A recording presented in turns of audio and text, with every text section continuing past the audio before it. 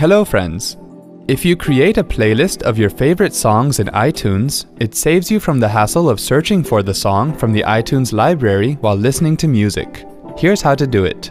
On the Start screen, click on the iTunes tile to open iTunes on the desktop. Go to the Playlists tab. Click the Add Playlist button in the lower left corner of the iTunes window under the source pane. Click New Playlist. This playlist is highlighted and ready to rename. Give the playlist a new descriptive name and press Enter to save the name. Now click on the Songs tab and select the song in the Library section of the source pane. Then drag the song from the library to the playlist. You can drag multiple songs in the playlist. The initial order of songs in the playlist is based on the order in which you drag them to the list. When you're done with it, click Done. See, this wasn't hard at all. Thanks for watching.